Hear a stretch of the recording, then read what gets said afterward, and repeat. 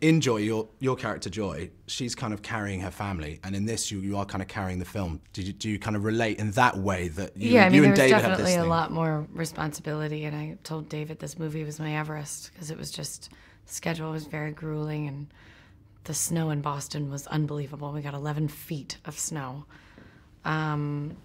So yeah, it was, yeah, I definitely didn't have to play exhausted. Oh, because it was that difficult. It's the range of emotions you're going through as well, because you do well, look also, you when kind you've of got beat up kids mentally.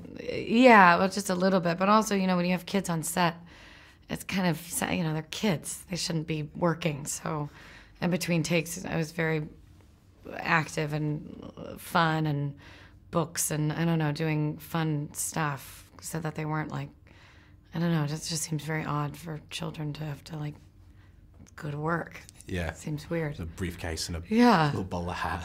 Yeah. Hey, Jennifer. Now, Joy invents a self-ringing mop.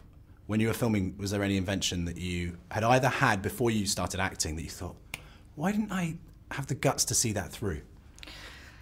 The internet. Every day. Yes, that was your Every idea? day I kick myself.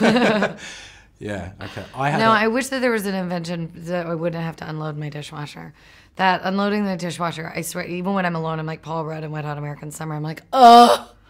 I hate unloading my dishwasher. Yeah, it's weird. The filling it up bit's not the... That's not that bad. And it's the same amount of energy. I love it when there's dirty dishes in the dishwasher because then you can just keep loading it up.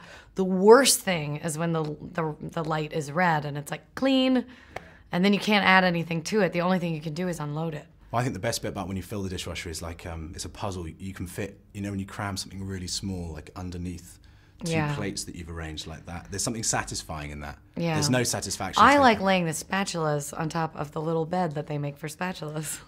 I had this app. Can I tell you about it really? I'm going to make this really fast. But it's basically... You shouldn't do this. If it's actually a good idea, I would keep it quiet. It's called Appy Birthday. And if you celebrate your birthday and you're alone, the app... That's so sad. Yeah, well, mine is like in a sad time of year, like the end of the year when no one's really around. So anyway, Happy Birthday, it connects you to people who are also celebrating their birthday, and you'll get together. That is the saddest app I've ever heard in my life. But great pun, though. A bunch of people who are alone on their birthdays. Yeah. It would like kind of turn into a suicide hotline.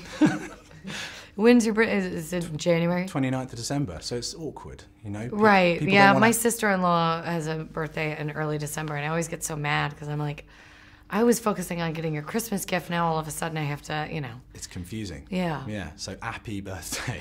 Yeah. Do you want it? Do you want it? Because you've got more money than me. Could you back it? Sure, yeah, I'll fund your sad idea. All right, good. Okay, so what's happening in 2016 before I go? You seem to be working so much. I know. I think it's going to be a lot more of working. Okay. I don't know. Anything particularly you're really excited about? I'm doing a movie right now called Passengers, and I'm excited about. It's with Chris Pratt.